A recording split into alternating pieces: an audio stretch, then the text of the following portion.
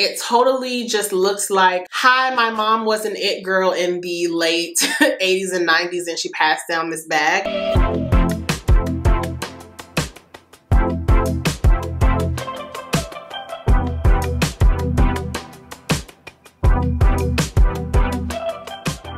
Hi guys, welcome back to my channel. In today's video, I'm so excited because I'm sharing my newest favorite bag. Today I'm going to be doing a review of the Louis Vuitton Papillon 26, which is a vintage piece from Louis Vuitton. So if you would like to know more about this baby, if I think you need it, the pros and the cons, all my thoughts and opinions, then please keep watching. Okay, you guys, I'm so excited to do this video because I purchased the Louis Vuitton Papillon back in maybe January or February, and I was scouring the internet and could not find a comprehensive review. Now y'all know one thing that I love to do is review a good item, product, food, vacation resort, anything of the sort, because I love making informed decisions. Fun fact, I'm not an impulse buyer. I don't buy anything on impulse except at the grocery store. So I wanted to give a really thorough review of the Louis Vuitton Papillon because it is not a popular bag, nor is it a bag that you can purchase from the store right now. So this is a vintage discontinued piece, but I have so many thoughts and opinions on it, so I wanted to bring you guys a video. So first I just want to talk about how this bag came on my radar. This is actually a piece that was debuted in the 1960s, I believe, and when I started to get into Louis Vuitton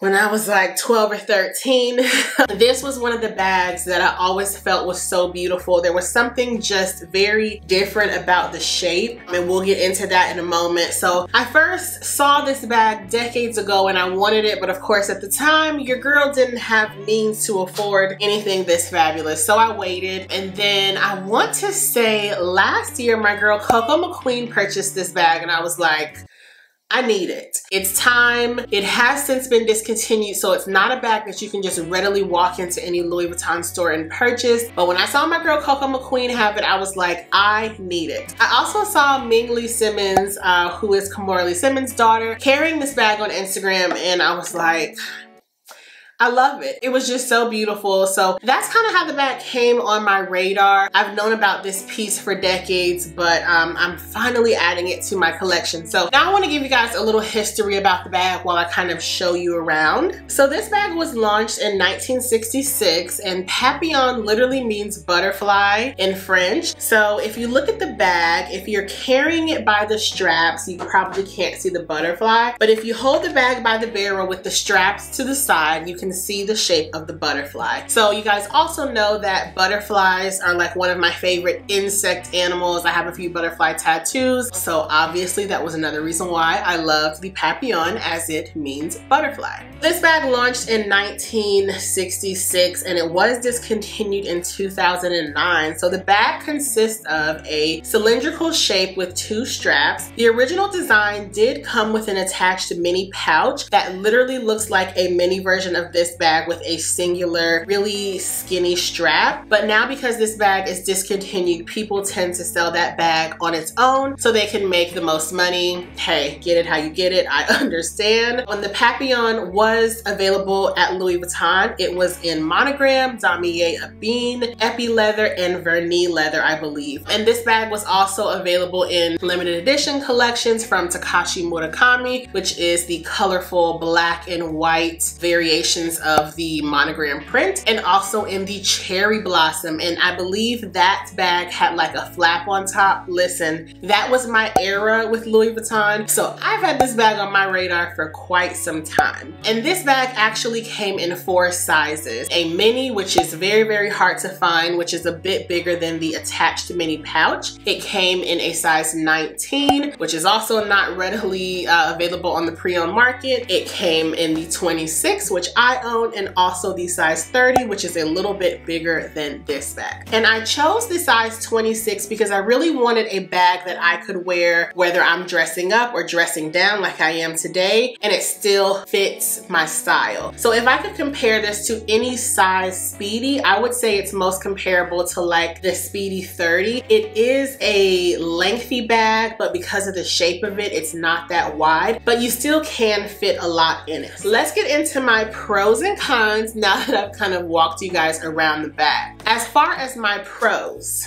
the bag is beautiful, okay? I love it. It's gorgeous. It's chic. It's elegant. It's a statement piece just because it's different. Barrel bags are not something that's in right now. So when I carry this bag, the women that comment on it either have vintage Louis Vuitton or maybe they're just getting into Louis Vuitton and they want to know like, what style bag is that? But it is a vintage piece. So I love it because it's different. It's classic. It's also casual, yet it can be dressed up and down.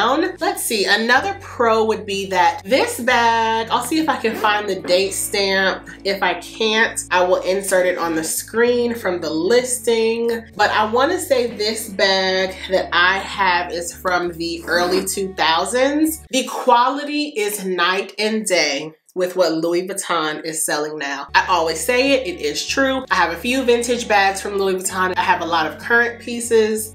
Night and day. The canvas is thicker. The gold toned hardware feels thicker and more substantial. The bags just feel more quality. I don't know how else to say it. So I much prefer the vintage styles and also the materials and the quality of the materials. You can say what you want. You get your hands on a vintage piece from Louis Vuitton and you won't want to go in store and buy something new.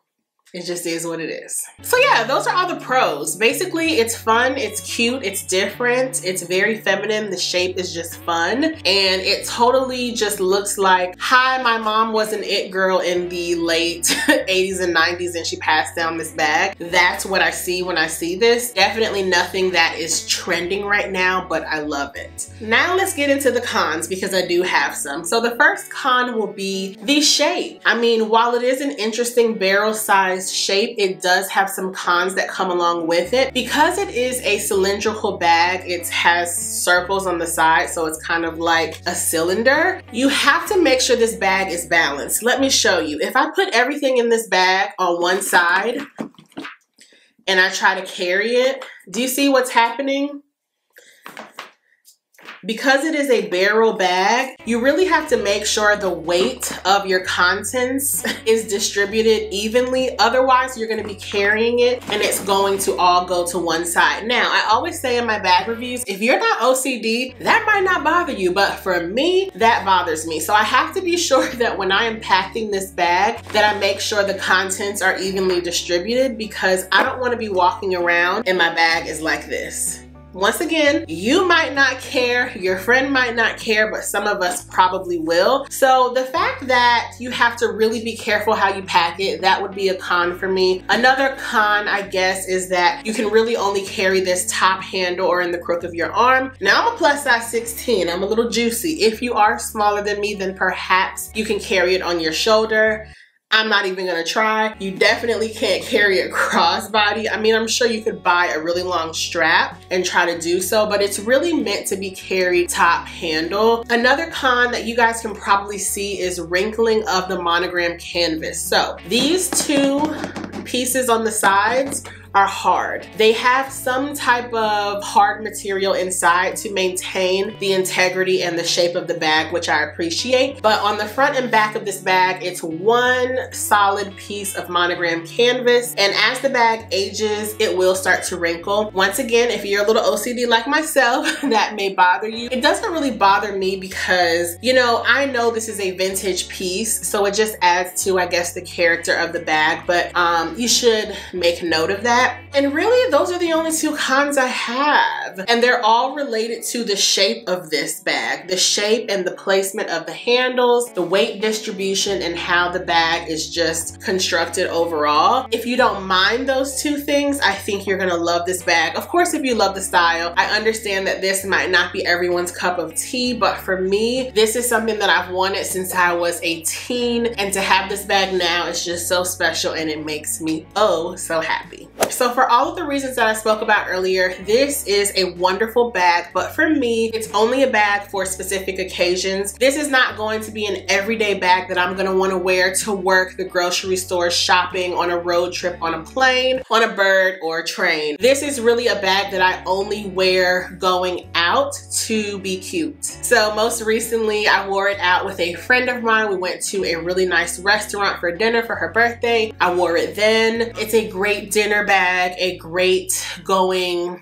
I don't know, to a show or something. It's a bag that you want to bring when you can set it down and you don't want to be carrying it around all day. Also, because you can only carry it from the straps, you don't want them to get too dark, so you should just be mindful of that. I paid $500 for this bag before taxes. I got this bag on eBay. I will link the seller down below. I do not recommend buying on eBay unless you are comfortable authenticating items for yourself or you have vetted sellers. I've been buying on eBay for decades, so I kind of know, and I have a list of sellers that I like to shop from. I'll link a few down below. So I paid $500 for this, which I think is very reasonable, because if you look on Fashion File, you can find a Papillon 26 in good condition for about $700. So eBay is going to be your best bet, but if you are not too well versed in authenticating your own bags, I would steer clear, just because it's easier to get got. I think I got a great deal on this bag. I love it. I would highly recommend it. Once again, it's not something that I'm going to carry day to day, but for a little moment here or there, I love it. I can't say enough about it. There are some cons, but the pros outweigh them for sure. I hope you guys enjoyed this review of my Louis Vuitton Papillon 26. This is one of my favorite pieces in my entire collection. Vintage bags just make my heart sing. There is only one bag that's currently for sale right now at Louis Vuitton that I would even entertain, but I know that the quality of the canvas and materials is going to be way different from what I'm accustomed to. So yeah, but love this bag so much. Let me know if you guys have any additional comments or questions. Be sure to leave them down below. I love you guys so much for watching, and I will see you in the next video. Bye.